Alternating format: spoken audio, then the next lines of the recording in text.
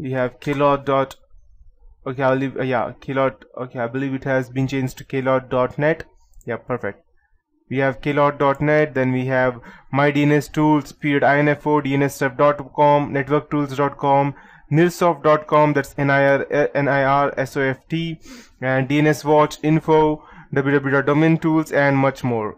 So the next step after retrieving the DNS information is to gather network related information. So we will discuss network footprinting in this tutorial, that is a method to gather network related information, and I will also go ahead and describe how to locate the network range, determine the IP operating system, traceroute, and using the traceroute tools. So in order to locate the network range to perform network footprinting, you need to gather the basic and the important information about the target organization, such as what the organization does, who they work for, and what type of work they perform. The answer to this question give you an idea about the internal structure of the target. After gathering the aforementioned information, an attacker can proceed to find the network range of a target system. He or she can get much more detailed information from the appropriate regional registry database regarding IP allocation and nature of allocation. Two popular traceroute tools are NeoTrace and VisualTrace. So I'll just go down. We have over here NeoTrace, and the other one would be Visual Route. Sorry. So we have these two awesome traceroute tools, and obtaining, I don't have these tools installed as of now, but if you're having Kali Linux, then you don't need to worry about that again. So that is the best part of Kali Linux, that you have everything under one place and you don't need to buy anything or install anything differently, and you have everything inside just one operating system. And obtaining private IP addresses can be useful for the attacker, and the Internet Assigned Numbers Authority, that's IANA, they have reserved the following 3 blocks of IP address space for private internet. That's 10.0. I'll just go ahead and write that down. I'll just open my notepad. Okay, so I'll just go ahead and 10.0.0.0 to 10.255.255.255. So they have already assigned, you can say, as these 3 blocks of IP addresses for private internets. This is the first one, the second one, and this is the 10/8 prefix, which is actually used, and then we have 172.16.0.0 to 172.31.5.255, and over here we have the 172.16 by 12 prefix.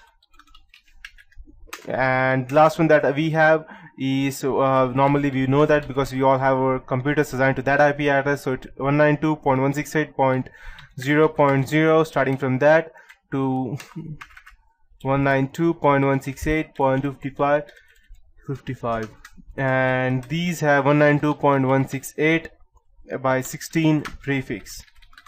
Perfect.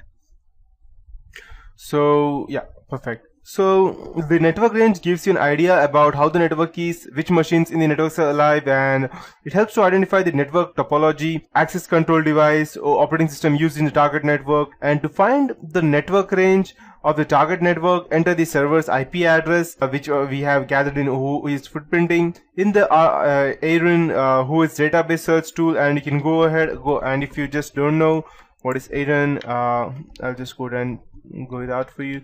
.arin.net/knowledge/ris/rs.html.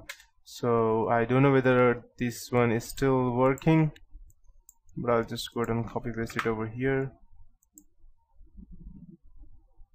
Yeah, but I believe we have it.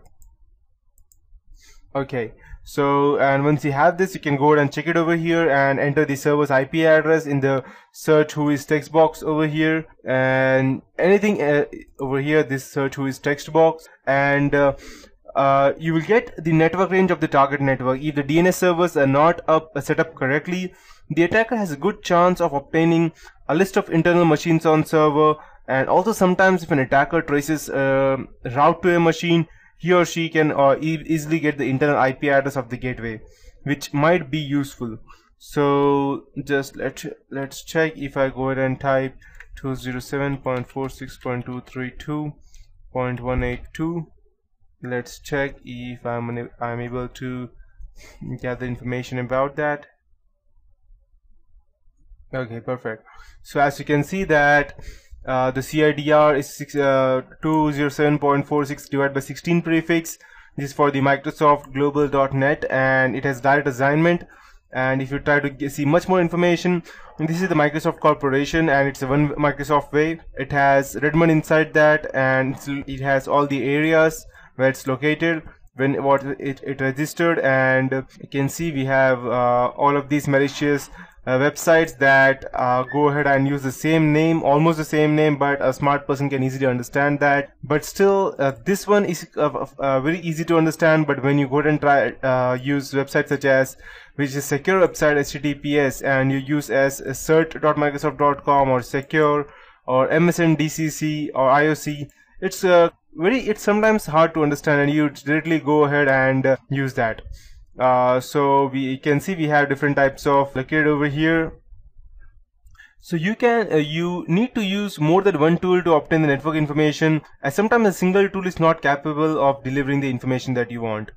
So that is it for this tutorial. In the next tutorial, I'll be teaching you as to determining the operating system and how we can go ahead and use that in gathering our range of IP address. And finally, by the end of the day, I'll be teaching you how we which tools are available in Kali Linux, and I'll show you some practical live examples as to how we can go ahead and gather information only via Kali Linux and not using any of these tools which are outside of Kali Linux.